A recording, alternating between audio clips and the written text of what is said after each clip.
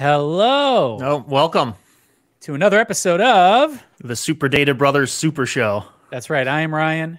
And I am Eric. And we are real life brothers. It's true. Who work in the data and analytics industry. And do we have a good one for you today? What's on tap, Eric? Well, we've got a few things on tap. Like usual, we have, a few news items, maybe Orion's rant, maybe something like that. Talk about AI, LLM, the latest in all the AI and BI and every kind of ending an I thing, any kind of I. We've got an I in all the BIs and AIs, and I can't think of any other I's. And then, and then we've got an interview with Christoph Hein. We're going to be talking about TM1, planning analytics, same thing. Yep. No, we can also discuss the name change and how if that was useful at all. We'll get deep into that. Let's give a couple shout outs. So we got Cognos Paul calling in from Israel. Good to see you as always, Paul. And then Chris Tabb, friend of the show, former guest, Chris Tabb. Chris, it's impossible to say where Chris is calling in from. The man travels, let me tell you. Go to his LinkedIn. You'll see every conference in existence.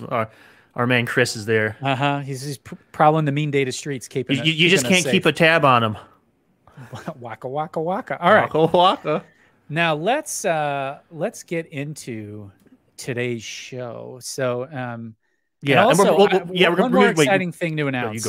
We have a sponsor today for the show. Our first ever sponsor. It's like we're growing up. We're a real show. Okay, so we'll get to that in a second. Why don't we kick it off with today's Super Data Show? All right, Bob, welcome. Calling in from Vancouver. Hi from Germany. We've got an international fan base here at Super Data Brothers. Okay, so Eric, why don't you tell us the news? All right, I think I will. So I follow the LLM and the AI stuff a bit more than Ryan, especially on the open source end, because I think, as we said on the show before on that episode with Miko, I think that's where the future is. Yep. Right? And as we talked about on that show, like the current open source king is Meta's Llama. Right? Because, partially because it leaked so people could just use it. And then like after that, Meta threw up their hands like, okay, this is our strategy. But it seems to be working for them because that's the entire open source, all the open source models are basically based on Llama. So news about that, Meta, Facebook, is they're launching their new Llama 2 or whatever they end up calling it, including code, images, all that sort of stuff. And they plan on keeping it open source, right? In order to, exactly what you said they were going to do. I called this out that this is what they're going to do, and like lo and behold, this is what they're going to do, right? Yeah. And that they're going to keep. No one knows how they're going to do the commercial licensing or how that's going to work. Maybe if you want to do it commercially, you have to go through Meta. I mean, probably, or if they're going to have alternate commercial license, they're just going to rely on selling it. That having the best infrastructure and having it be easy, hard to predict, but they're open source and then commercialize it, right?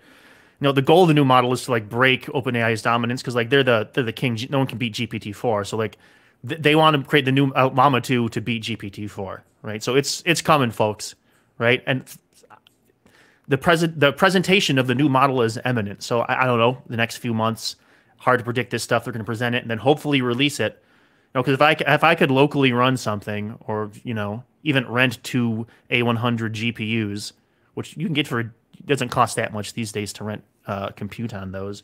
Then like to run like local models, I think that'd be so incredibly powerful. And then like once the open source community gets their hands on GPT-4 level quality of an LLM, it's like, I think the sky's the limit. We're going to start seeing some real nuts stuff. Cool. I for one can't wait. I mean, if you watch this show at all, we're big believers in this technology and what it can do. I think, I've heard it said before that people overestimate change in the short term and underestimate change in the long term. And I think we're in one of those situations where this technology, where like the wild stuff people are talking about, that like, oh, and in a year, like there's going to be no more writers left on Earth. Okay, that's overstated, but in the long run, like this is really going to change things. Yeah, in 50 years, the concept of writing might be different. Yeah, what it means to write, like may be a different thing. Yeah, absolutely. All right. All right. Some more AI news. So, if you haven't actually played with LLMs too much, or like use the API, or like use any of the local large language models, you might not know what tokens are. Do you know what tokens are in the context of an LLM, Ryan? Sort of. Okay. So basically, the gist of it is a token is basically just digested data or information processed so that the large language model can use it, right? So a single character could be a token, a word could be a token, an entire sentence could be a token. A token is just like computed meaning, essentially, like computed into a form that is meaningful to a large language model, right? Sure. So that's a token. Yep. So this news item is pretty exciting, and now this isn't available yet, so hope in the next year or so this sort of thing will be available. But Microsoft Research introduces LongNet, a transformer variant that can scale sequence length to more than 1 billion tokens with no loss in shorter sequences. Now, if you haven't used the tokens much, you might not know what that's a big idea, but next slide here. But currently the models, like the most performant models, the most number of tokens you can usually get is about 8,000, right? About 8,000 tokens. So using this new method... Versus 1 billion. Versus 1 billion. Now, this is a research paper, and they say it's not quite ready for the prime time, so we'll see if it really pans out. But... no, yeah, that's pretty excited. Like, most models limited to 1,000. Like, so like, I think of that when I showed off private GPT, the super data bot. So if you don't know, anyone listening, a few shows ago, like I did a local large language model to like, and I fed it all of the transcripts of our show at that time, and we asked it questions, and it was pretty cool. Yep. Now, one thing that was limited by was the token limit, right? So I had to chunk the data into like maybe 500 tokens, because locally I could maybe run 1,000 or 2,000. Chunk the data into 500 tokens. Then when you search, it would do a semantic search using the embeddings of your text against like the saved token text, and then like create different chunks and then feed that into one prompt and then like analyze that prompt. It wasn't looking at all of our documents. So if in order to make a good salient point, you'd have to look at 7 different documents in different locations, you couldn't really do it. If the parameters were 1 billion, then you could feed it, I don't know, everything I've said in the past 3 years. Right. Right. And have it do an analysis on that. Like the scope of that is really really huge. And like how it does it, I think, is interesting. Like obviously, like I don't understand like the nitty-gritty technical detail, but I heard a layman's explanation and I thought it was pretty cool. Sure. Right.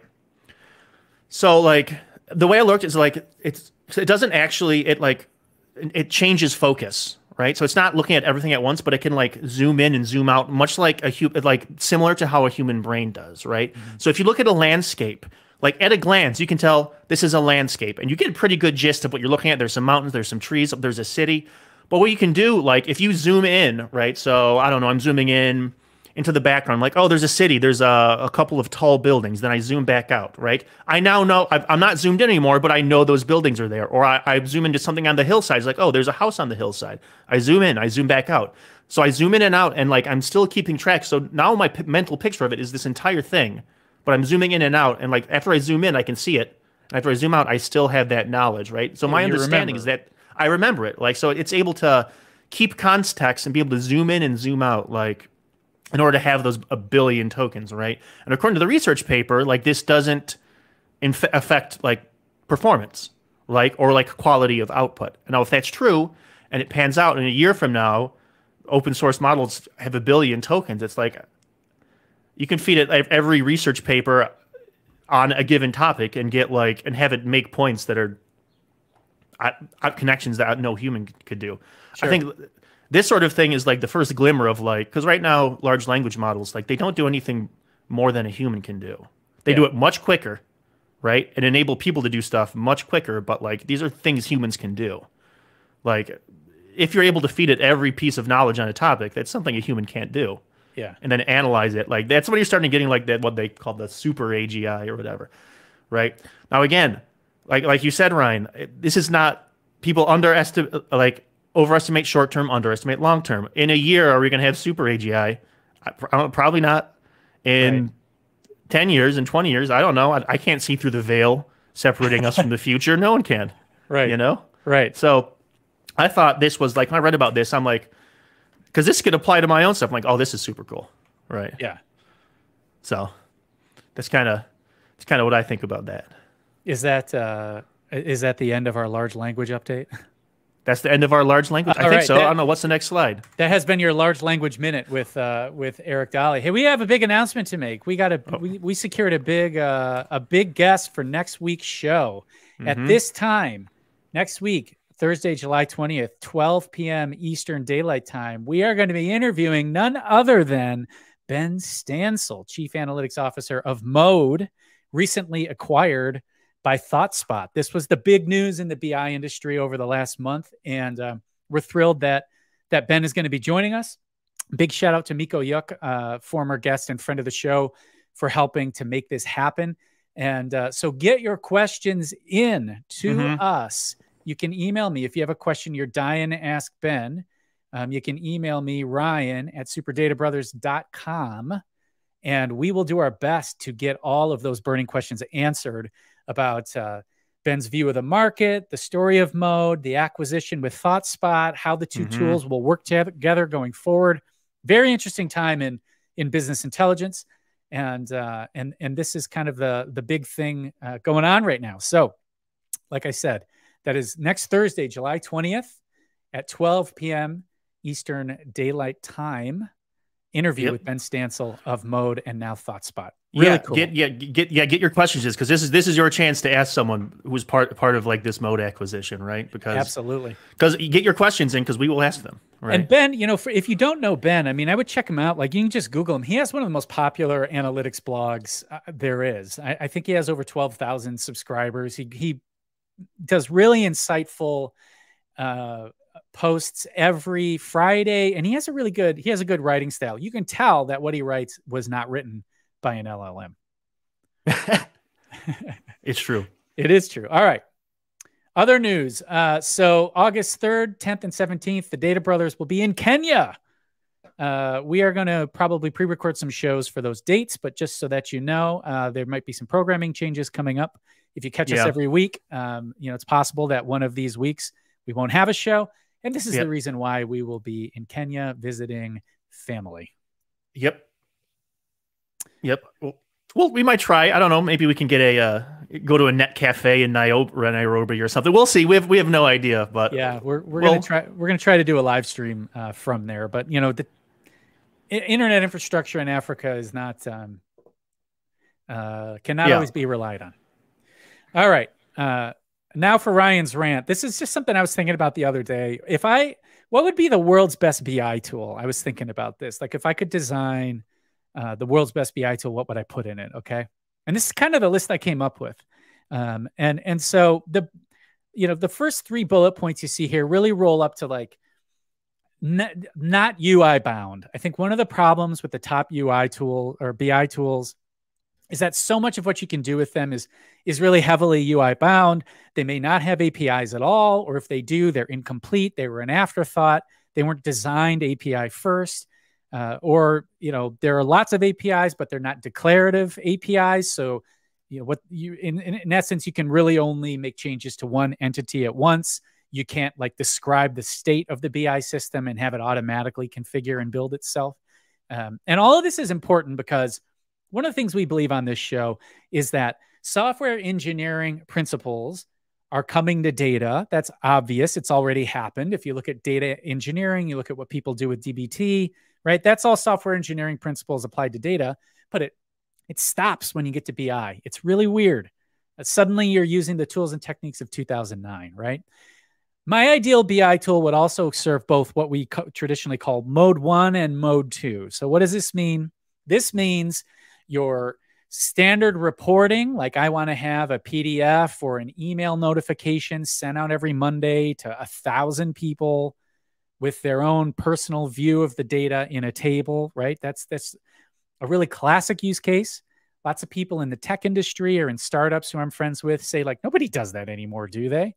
But as we'll probably discuss with our guest Christoph today, yes, actually lots of people still do that, right?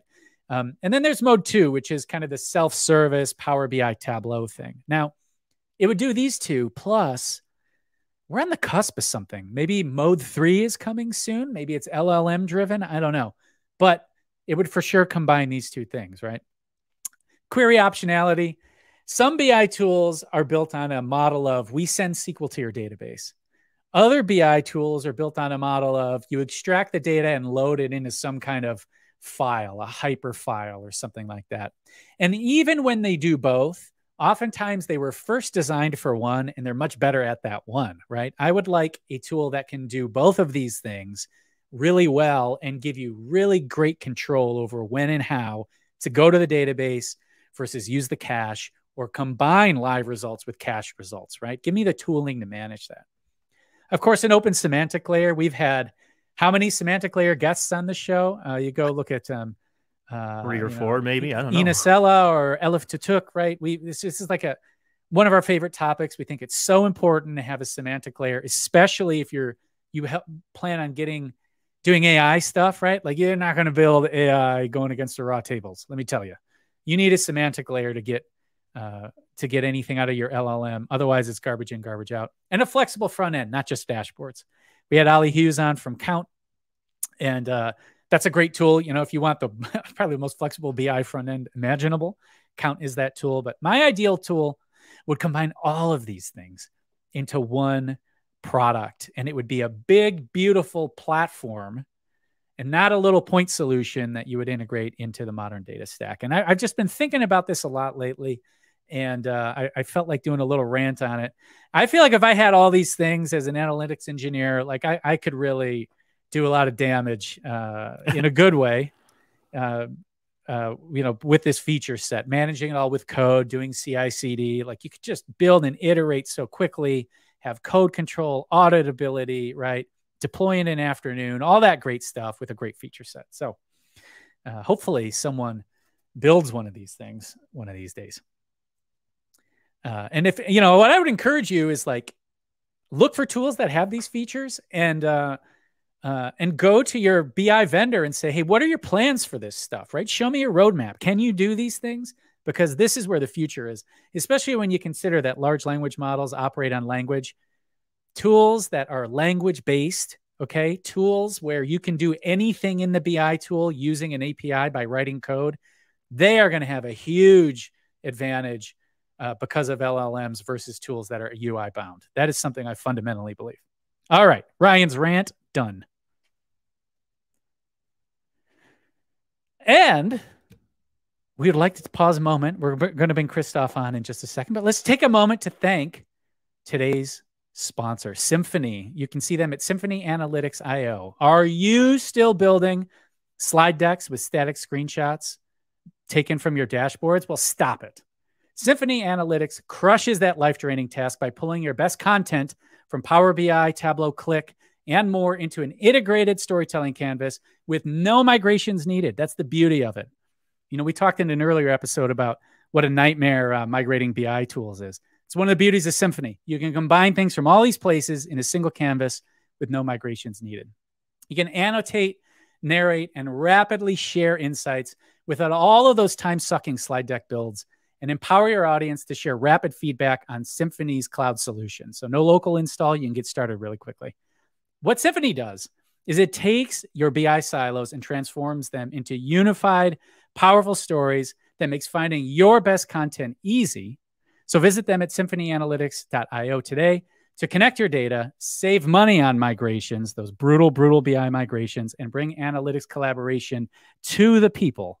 That is symphonyanalytics.io. And we want to thank them for their sponsorship of today's stream, our very first sponsor. How exciting. All right. And actually, they will be a guest on the show in a couple of weeks. So tune in for that as well. All right. Now, I think the preamble's done. It's time for our interview. Get ready, everybody, to bring the one, the only TM fanboy, Christoph Hein, onto the Super Data Show. Christoph, welcome. Hi, welcome. Hi, Great guys. to have you. Nice to be here. Yeah. Greetings from Germany. Yeah, that's. I say we have an international audience out there. It's really cool to have you. So, you bill yourself as the TM1 fanboy. Why don't you give everybody a little introduction to yourself and what you're all about? Okay, I will try. Hi, I'm Christoph. I've worked with TM1 for the last 12 years. So I started right after university, after I finished my master's degree in modern history. And then I directly switched into IT. Absolutely. The best way to do it. I started because I was young and needed the money. I started as a business intelligence consultant for a small company in Germany. And that's the first time I came in contact with TM1. And at first I was a bit, it felt strange compared to other tools back then. But I quickly uncovered the power of it and have worked with it ever since and built my whole career around it.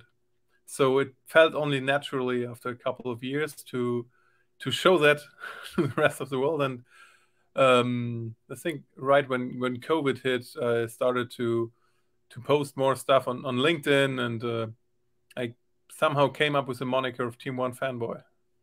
The rest is history. I now work, most of the time I work for Deutsche Bahn. It's the largest TM1 customer in the world. So a only fitting place for the TM1 fanboy to work. Absolutely. Absolutely. And besides that, as a side project, I maintain the IBM Planning Analytics Ecosystem Guide by BARC. That's a German research firm. Germany-based research firm. So check it out on planninganalyticsguide.com. Yeah, and besides that, that's me. If you have any questions, feel free.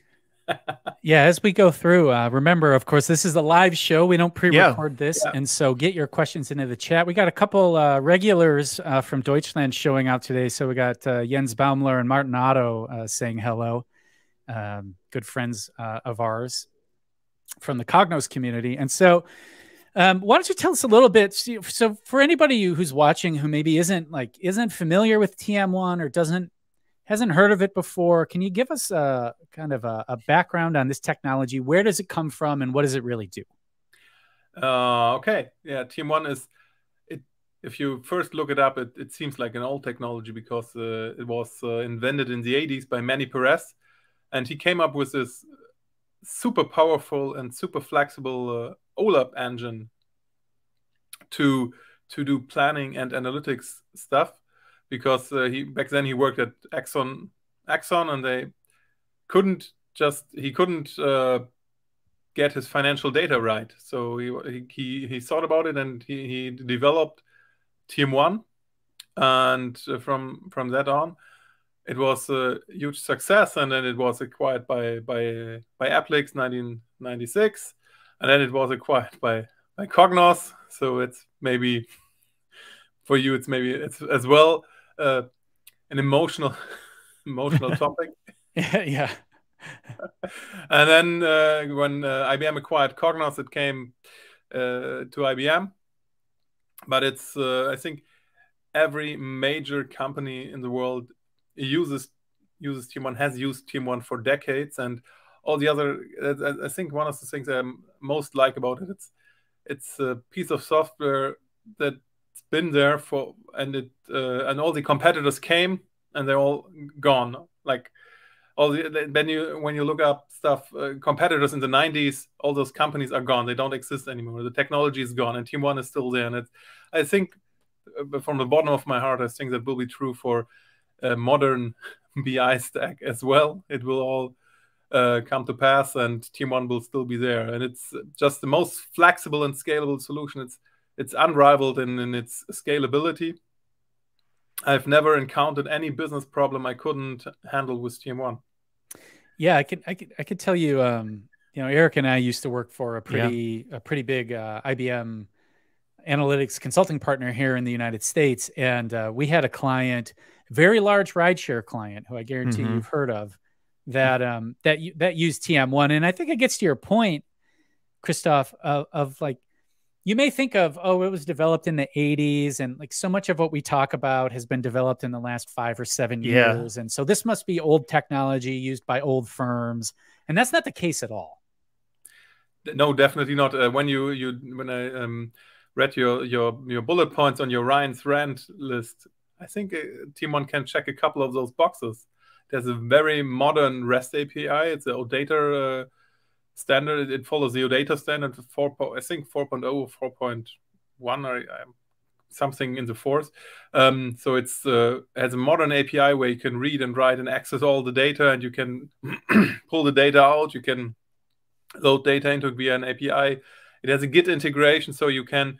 It's not perfect yet, but they are working on integrating it into a CI/CD pipeline, where you can do some really like deploy your model and do automated testing, etc. So it has been around for a while, but it's constantly modernized, and IBM is heavily investing in it. Maybe not always advertising it, as good as it could be advertised. Yeah, but they are still investing in it, and it's no, I completely lost what I wanted to say. Well, we have a question here from Chris Tab. You know, did we ever get to use PowerPlay? And I can say, like, I used PowerPlay. I did not. My whole early career was built on PowerPlay. Like I nope. actually was, I was looking for, so we're going to Kenya, and in order to get into the country, you need you need to show proof of your yellow fever vaccination. Mm-hmm. So I was looking up my yellow fever vaccination card in this box of old documents I have. And I pulled out these PowerPlay like expert guides that I had printed in maybe 2008 or something like that, in order to like, because IBM released some really awesome PowerPlay guides back then that sort of got lost. They got really hard to find, and so when I did find them, I printed them all out so I'd have a physical copy. And I remember, I think the assumption for a long time was like, IBM was going to add like they would have, you know, that would be the integration point. People thought was like, oh, TM1 is going to replace PowerPlay cubes, and like, you know, the PowerPlay front end might have a TM1 back end, but the integration between Cognos and TM1 that we assumed would happen was never really that strong, was it? No, not really. It hardly happened. I think so. To answer the question, I never used PowerPlay. I've never used Cognos Analytics or anything from the Cognos stack. And people, I think the funny thing is, people who are newer to the TM1 world, like doing it for the last five years or something like that. I had a couple of AMAs with IBM where people started to ask the question, when will because it seems like natural to combine TM1 planning analytics and Cognos analytics, to combine it. So people who are new to this world ask if they will do it and when it will happen. And all of us old timers are laughing because they tried and failed. Yes. Yeah. I remember at that rideshare company, like there was the new planning analytics connector, right? And like we were using it, and like it just had a bunch of problems. Yeah. Right. Yeah. So. Yeah, it's still better than the connector between Tableau and TM1 or Power BI and TM1, but it's not hard to be better than that, because there is no. No, but I think so we have a well, go ahead and finish your point, and then we'll address the question. Should I quickly answer it? No. They don't. Yeah, go for it. So Jacek, the answer is no. It does not scale horizontally, and they plan on they always tell us that they are planning on doing it, but I think it's not that easy because of the whole how the system is built, because it's an in-memory database and everything is connected, because you have no limitations of connecting your cubes. You can have like 50 cubes in your database and you can connect them all live in real time with rules. So I think it can get pretty complex to scale that horizontally, but they say they are planning to do it. That kind of leads into another question, which is, so it kind of piggybacks off of that, which is, the deployment models for TM1. Has it been containerized? Can you run it on Kubernetes yet, or is that still in flight? No, yes and no. Because you can, the new version V12, it's all containerized, it's all OpenShift, Kubernetes, it has failover, high availability, all this modern cloud stuff, and but it only runs on IBM Cloud and on AWS, but as a service. So I've heard rumors, I don't know, but I've heard rumors like 80 or 90% are still on-premise customers, deploying it on their own infrastructure, made maybe in the cloud, on a cloud machine, but still maintain it themselves. So those people are so far cannot use Kubernetes, but they recently announced that they will bring this to on-premise customers as well, and you can do it on Kubernetes. And you have, I think, so far what I've heard, but when I look at the chat, I see some people like Ryan Clapp, who maybe knows more about V12 than I do, but so far it has some nice technical advantages, which I personally don't think most customers need, because I have a hard time thinking that a BI system needs high availability. That it doesn't need 99.99% availability. It's a strategic tool.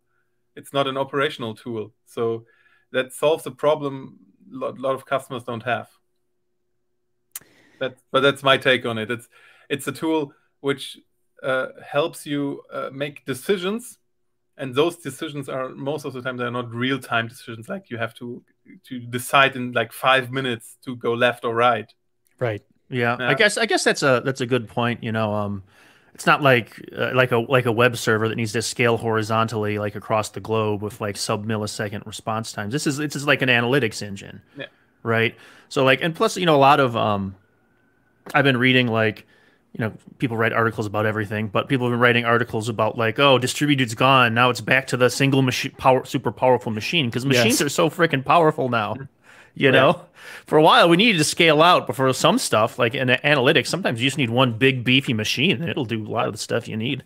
That's what TM1 does really good, because you can put it on a single server, give it like terabytes of memory, and I once had a discussion with an IBM engineer who said, in theory, there is no limit. So there is no artificial limit of the amount of memory the machine can use. So you will get, I think the biggest machine you can get on AWS is like 16 terabyte or something, or 12 terabyte. So in theory, TM1 can scale up to this.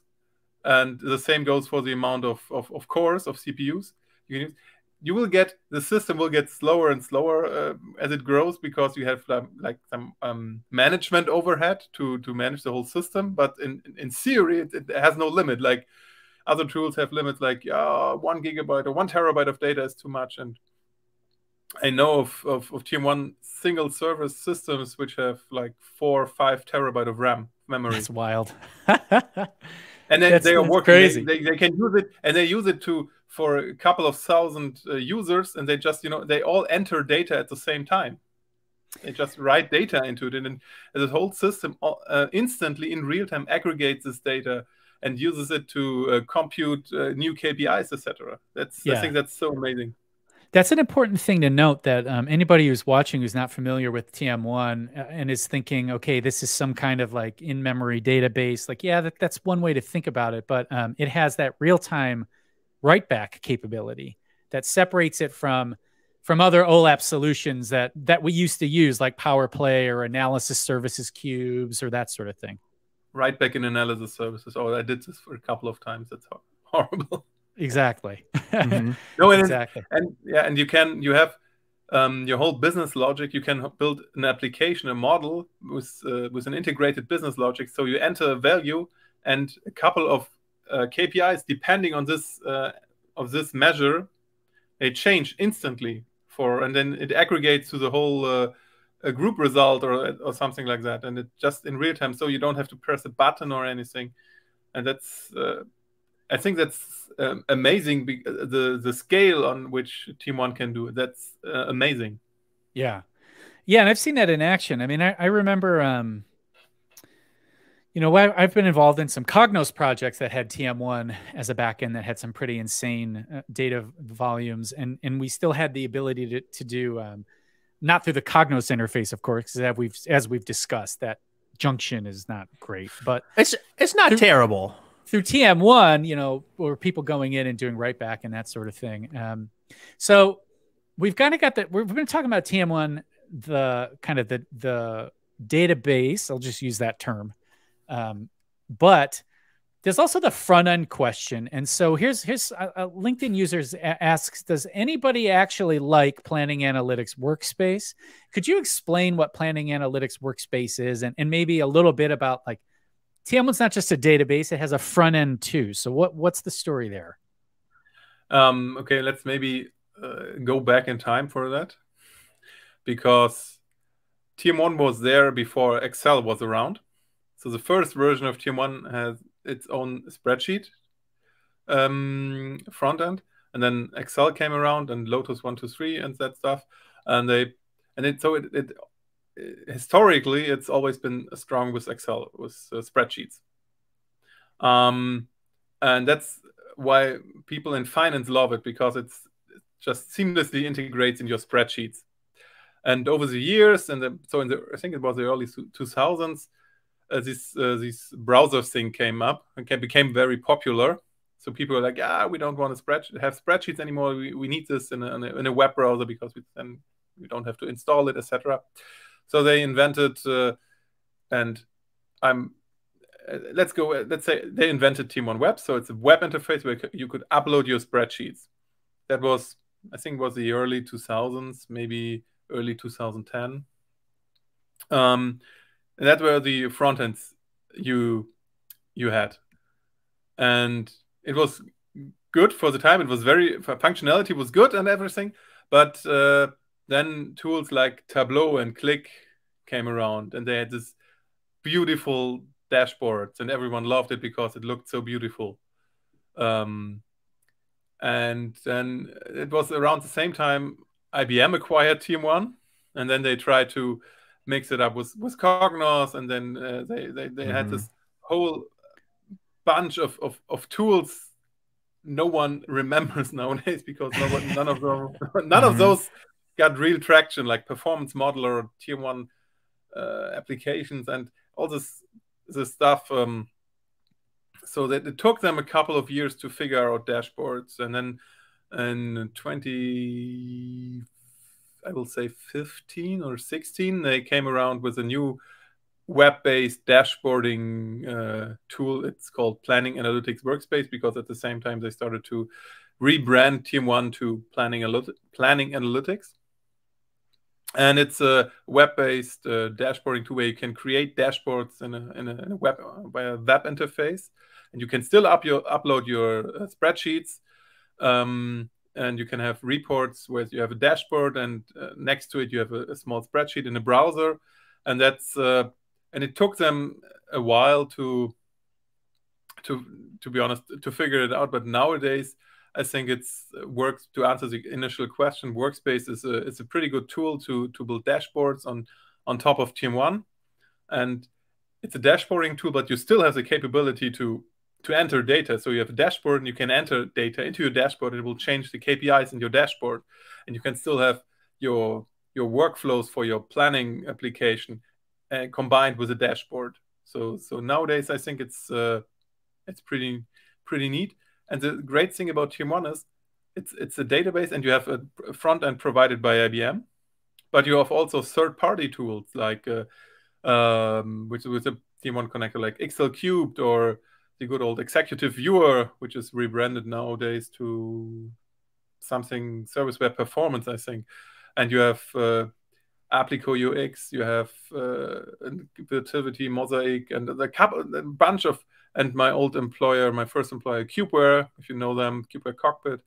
All those different tools allow to build, to use your TM1 data and have a good connector to TM1, maybe a better one than even Cognos Analytics.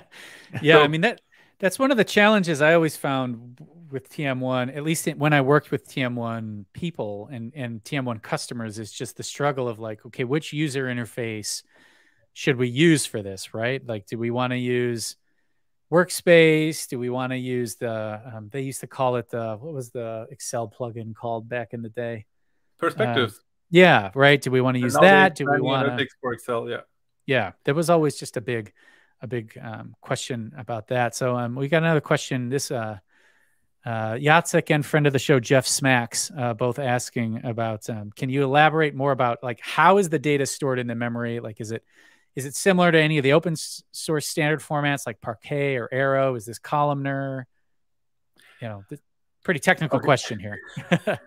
So it's there's a YouTube video from Hubert Hakers. It's a chief architect for the TM1 server, and he explains it pretty good. It's stored as a trie. It's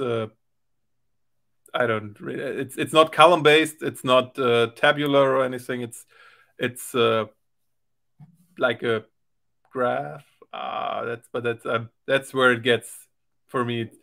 I recommend this video because I watched it a couple of times, and then I listen to the video and I watch the video and like, okay, yeah, now I get it. Now it totally makes sense how TM1 stores data and why it's so fast and everything. And then asked me 2 days later, and I was like, yeah, I remember it sounded really straightforward, but I can't remember. I can't explain it myself. So it's a bunch of math wizardry, basically. Yeah. So what was that YouTube video? Maybe we can post it in the chat for people.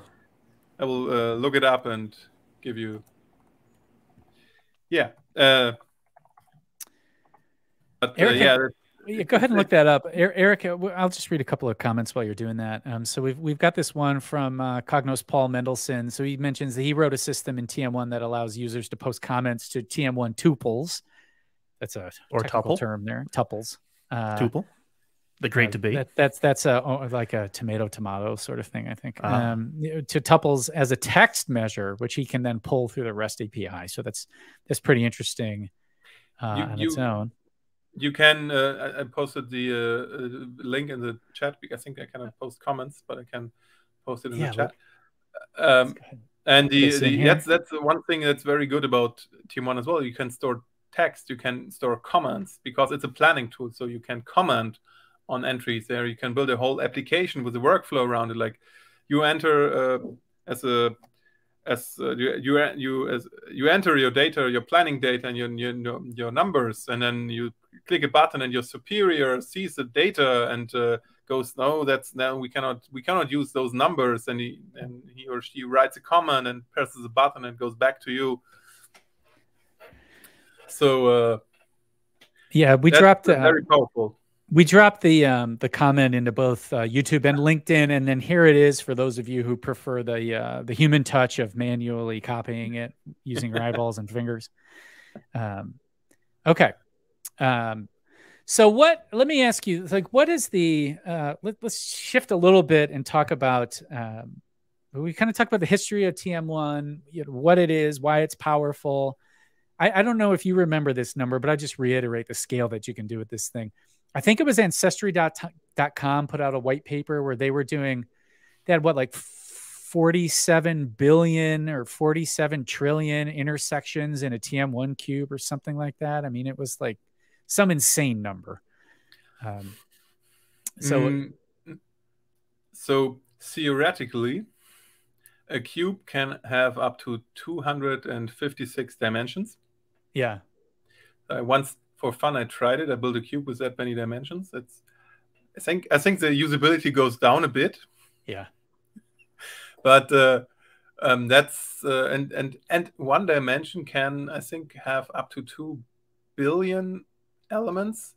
So 2 billions and then 256 dimensions. That's the number of intersections in theory you can have, and then of course it's not all of them. Those are filled with numbers, but that's theoretically the scale you have available.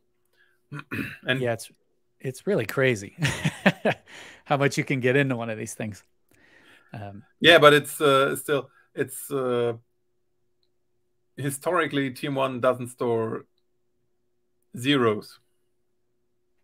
People always confuse it that TM1 does not allow for null values, but technically it doesn't store zeros. So it's always null, but displayed as a zero. So, but that poses a couple of problems when you explicitly want to have a zero in a cube. But otherwise, the sparsity, there's always a lot of sparsity in those cubes. So the theoretical number of intersections is nothing compared. It's much, much larger than the actually filled intersections. Right. Yeah. So let's talk a little bit about, what are some of the use cases for TM1? Like, what are people actually doing with it out there in the wild, and what sort of companies are using it today? Is this strictly very large companies solving very large problems, and what are those problems? I assume it's mid to large companies. Smaller ones mostly go for smaller solutions, which like you can get a long way with Excel and Access, to be honest. So and there are other maybe tools which have a nicer user interface, maybe more accessible. So smaller companies, I think, rarely use TM1 because its power, its scalability, and its flexibility. So that's why it's especially interesting for larger companies, because you don't have to change your processes to accommodate your tool. TM1, because of its flexibility, you can all your business processes fit into TM1 because it's so flexible. You know what I mean? Yeah. Like it will bend to you. You do not have to bend to it. Yeah. That's exactly. And I've seen it, and from my personal experience and from what I've talked about with people, of course it's very strong in the finance department. It's historically strong, especially planning. But I see a lot of use cases in HR.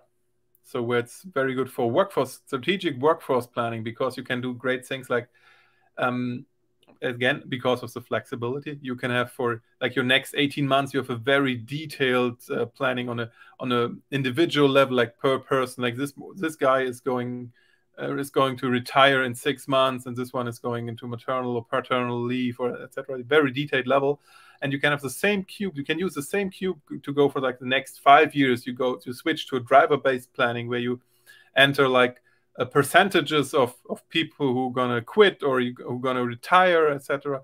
And you can have this all in the same model, and you have a seamless planning process, because the next 18 months you have you enter in very detailed numbers, and then you just maybe do it for usability on another report. You open another sheet, and then you enter your drivers, and that allows for enormous flexibility. And you can also combine the data. You can extract the data from your HR system and export it easily to your finance system. So you have your headcount in your finance system for to plan your costs of labor, etc. And IBM is heavily investing and promoting it for sustainability. And I think it's a great tool in the field of sustainability, because if you go talking about circular economy and stuff like that, or supply chain, what's the name? Supply chain management and you have like your second or third tier supply, and you have your system, and you're like, okay, this one is getting its raw materials from a mine in Congo where they use child labor, etc. What will happen if I change that supplier, if I don't use this supplier anymore, and how will this affect my whole process? How will it affect my company? This you can simulate easily with TM1. So there it's I think that's very cool use cases there. And of course, you can use it in general for procurement, for supply chain, for any stuff, logistic stuff, like planning your how you put together your cargo trains, for example, and to simulate everything you want to simulate, and which requires user input. Yeah, we've got a comment from Paul here. He says, supply versus demand, cost, indirect versus revenue funnel, process conversion, like so many use cases. And I think where I've seen it been really powerful is like you use the word simulation. And I think that like once you set up TM1 and you get you get your data in there, you get your rules set up and that sort of thing, you're in a situation where you really can very easily change numbers, swap out suppliers, say, what if the price of oil goes up 20%? What if it goes down 20%? It like recalculates all those things pretty much instantaneously. Yeah, you can have multiple scenarios where you just change a couple of your drivers or something like that. And I think that's always what help people. It's everywhere where you are making decisions in your company, you can use TM1, because most BI tools only do the analytics part. Yeah. And then I always ask people, okay, now you have your dashboard and you see your revenue is going down, but what now? How will you? What's your next step? So I will say you need a planning tool, and if you have planning, the next thing you need is, as you said, simulation, because planning is entering one set of numbers, but I don't want to enter one set of numbers. I want to see. I want to have alternatives. I want to have different scenarios, because if I have different alternatives, then it's the only time when I can make a decision. I have to choose between alternatives, then I can make a decision, and that's the thing we need to do in business. Everyone has to make decisions, and then you can enter. You can decide you can decide which scenario you're going to choose, and then you can. It then comes full circle, because then you can do your actuals versus plan versus budget, and you can iterate your planning process, and you can see, okay, we did not hit our goals. Why is that? So maybe we have to tweak the process, and then it comes full circle. You have your new actuals, and you go in the next planning cycle, simulate a couple of different scenarios, decide which scenario you're going to follow, and then you go actual versus budget again, and the whole process over and over again. And most other tools just do one part of the process, or maybe two. Yeah. That's really, I think too, like with where we are in the analytics and business intelligence world right now, like I've seen this in practice, the era of being able to walk into the C-suite and just show them an amazing dashboard and have them be like, oh, this is so cool. Like that's kind of over. Yeah. Like they see the amazing dashboard and then go, that's very nice. What am I supposed to do about this? Yeah. Right. And so that's a shift in what you need to be able to provide to decision makers, right? You can't just give them the pretty picture anymore. It's not satisfying like it was, in 2015. Tableau was so like just showing someone a Tableau dashboard. They were like, this is so amazing looking. Like, thank you so much for this. now I can see these 5 KPIs in one place, right? But instead, now they say, great, what's next? And having a tool like this, I mean, it just gives you the ability to model that out. Okay, what if we try this? What if we try that? What if we try this other thing? Here are the 3 scenarios. Which one do you want to pick? Right? What should we do? So let me ask you, there's just one more kind of technical question, and then we're almost out of time. I did want to talk to you about a few other things while I have you. How can you integrate ML models and algorithms into TM1 rules to improve like the rule-based forecast? So what, like, do you have any recommendations for this person about how to integrate the kind of an AI forecast as opposed to just rules-based? How you do it with most other tools as well? You use Python. Because it has a REST API where you can read and write. So you can, and we've done a couple of those projects, and I know a couple of more. There's this really great package for Python called TM1 Py. It's really awesome, and it allows you to easily connect and retrieve your data from TM1 into a pandas data frame, for example. I also say, do your data science voodoo with it. Yeah, have a new column in your data frame or something like that, and then just push it back in. That's the flexibility of TM1. They don't have to provide their own machine learning model, because there's this whole bunch of stuff you can do with Python, which is always better than what a single company can provide for a single tool. Absolutely. Okay, that is the answer, right? Like Python. Yeah. So we just have a few minutes left. I want to go back a little bit to the beginning of our conversation and just hit on, you didn't study this, right? And neither did I. I was a theater major. You studied history. So, what was that transition like? And do you have any advice for people who are looking to get into the analytics industry who didn't study it and like don't come from a mathematics or computer science background? Like, do you have any advice for them on how to make this transition? That's hard. I've thought about this a lot. How? Because we have, of course, a shortage of qualified labor in Germany, for example, and we are looking for, especially in the field of TM1, it's hard to find. There's just a limited amount of senior TM1 developers and consultants available. So we are thinking, at Deutsche Bahn, for example, we are trying to train new people, and we are always thinking about who to pick, because if you hire someone who studied computer science, those people see TM1 and just run away screaming, because they say, we want to do machine learning, we want to do AI, we want to do I don't know, whatever fancy technology is on vogue at the moment.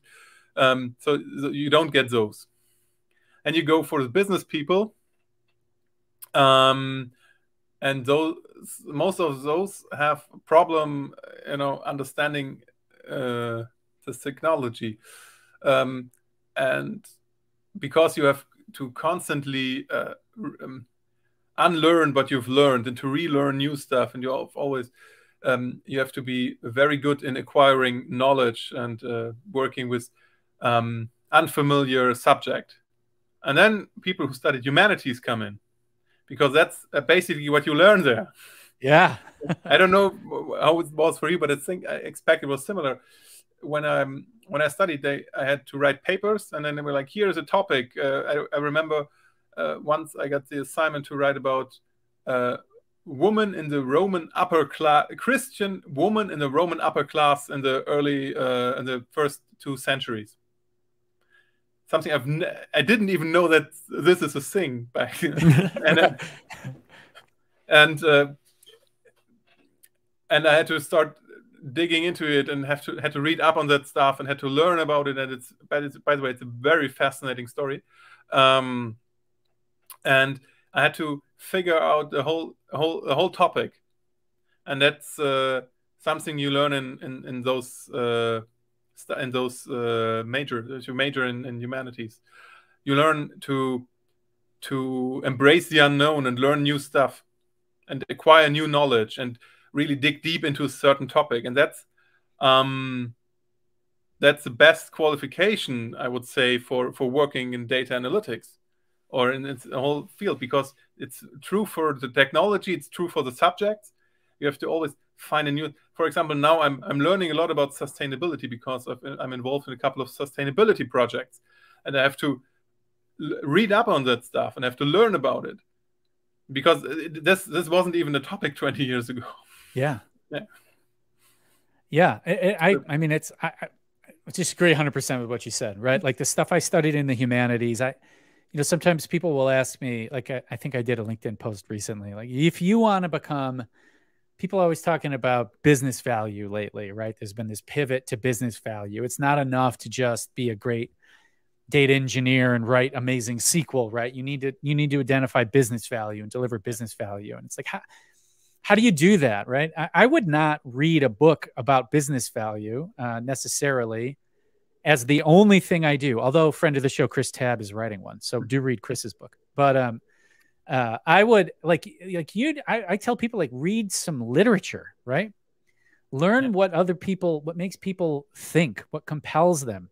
How do you solve their problems, right? How do they frame their problems? How do you identify fiction can teach you that, right? In a way that like a step-by-step book on like how to understand people, like, is not, it'll give you tips and strategies, but it's not just up here when you're dealing with people. It comes from in here. Yeah, that's true as well. It's a people business, definitely.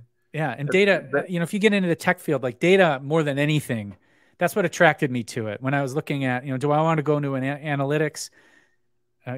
After I had given up the dream of being a director and a playwright, analytics are like networking, for example. And it's like analytics is the people part of our industry. And that's why I chose it. Yeah, so true. Cool. Okay. Well, we are out of time here, Christoph. This was an amazing conversation. Thank you so much for coming on the show. Where can people find you? On LinkedIn. Christoph Hein on LinkedIn, the TM1 fanboy. Feel free to add me on LinkedIn. I'm always happy to connect. Always happy to have conversations about TM1 or about humanities. Absolutely. Or Christian upper class women in the first 2 centuries. That's I maybe have to read up on that again because it's like 15 years ago. But awesome. All right. I'm up for a discussion about this as well. Great. Thanks again for coming on the show, Christoph. It was great to have you. Thanks for having me. It was really fun. Yeah, great show. I think I cut him off there. All right. Hey, what a great conversation. Awesome show to have today. Let me just one more time before we leave, let me go ahead and tell you a little bit about today's sponsor. That is Symphony Analytics. You can find them at symphonyanalytics.io. Look, the beautiful thing about Symphony Analytics is that you can combine the output from multiple BI tools into a single interface that is not just about putting them together. There are lots of vendors that make a tool that is focused on, give me this dashboard and this dashboard in a single catalog, okay? That's not what this is about.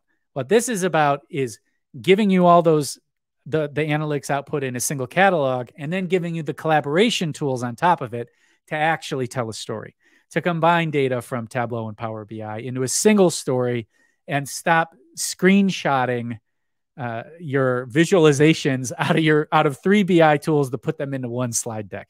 It sucks. We've all done it. Don't do it anymore. Go to symphonyanalytics.io and check it out. Any final words for the people, Eric? No, just thanks everyone for tuning in. If you're watching on YouTube, go ahead and like and subscribe, all that jazz. Yes, helps the show. And if you're on LinkedIn, feel free to connect with any of us, and we'll connect back. And if you ever want to chat, we'll be happy to chat back too. I would say the last thing, people do ask me, hey, I missed the show. Where can I see it? Look, we simultaneously live stream to both LinkedIn and YouTube, and the show is always available on demand on YouTube. So check it out, youtube.com/cc/SuperDataBrothers. That will take you to the channel. From there, you can see all the content that we've made, and go ahead and give us a like and a thumbs up.